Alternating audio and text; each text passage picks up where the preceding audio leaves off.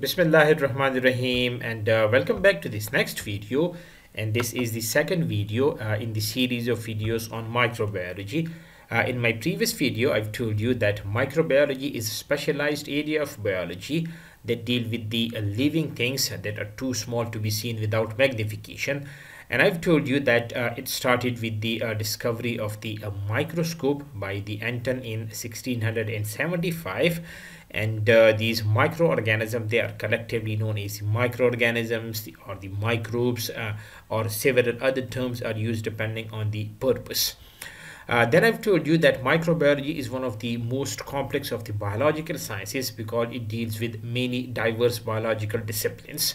But besides studying the history of the microorganisms, it deals with the microbe-human and the microbe-environmental interactions, focusing on a variety of the subjects like the genetics, metabolism, the infection, disease, and many more. Then we were focusing on the applications of microbiology, and I've told you that there are a variety of the applications of the microbiology. There are some prominent areas of the microbiologies that are heavily based on application, and we discussed about the immunology, which actually studies the system of the body defenses that protect against the infection, and we focused on the serology and the allergy. In this particular video, I want to focus on another important application of microbiology, and that is the public health microbiology and epidemiology. So first I'm going to focus on this public health microbiology and then on the epidemiology. So this public health microbiology that spans the fields of the human, the animal, food, water, and environmental microbiology, and the focus of all of these fields is on the human health and diseases. Now, this public health microbiology, it requires like important members in the public health microbiology. For example, it needs laboratory scientists, it needs epidemiologists, and it needs clinicians. And what they collectively do is that they generate, they integrate, they analyze, and they communicate epidemic intelligence. What I mean by the epidemic intelligence is they want to know how they can control a particular disease, how they can reduce the number of incidents of that particular disease. Now, the aim of all of this stuff is to control the spread of the disease in community. So if the laboratory scientists, the epidemiologists, and the clinicians, if they are working together, they have got a single aim, and that is to control the spread of disease in communities. Now, when you talk about these, we can say laboratory scientists, the epidemiologists, the clinician, they need some sort of platform where they work.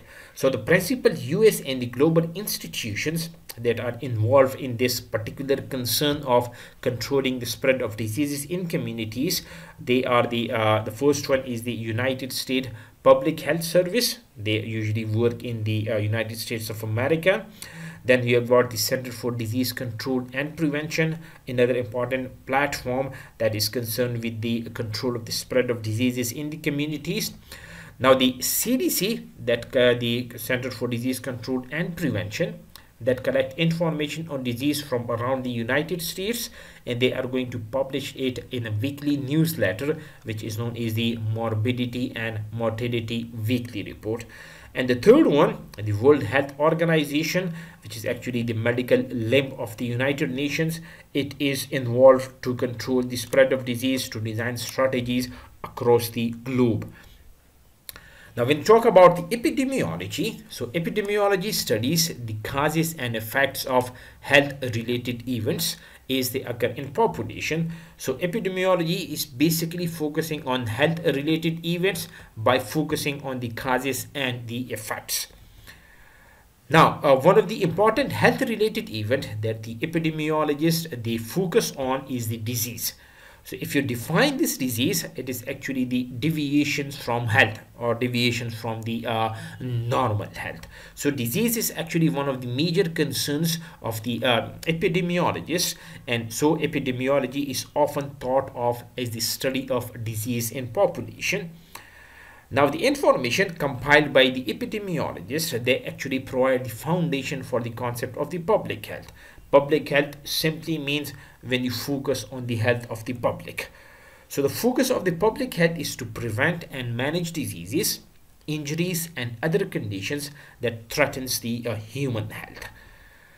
Now, keeping track of the number of the people who acquire or have a particular health related conditions that actually guides the deployment of interventions, the distribution of grants, funding for research on a particular disease, and development of the public health policy. So the epidemiologists, they study the cause and effect of health related events.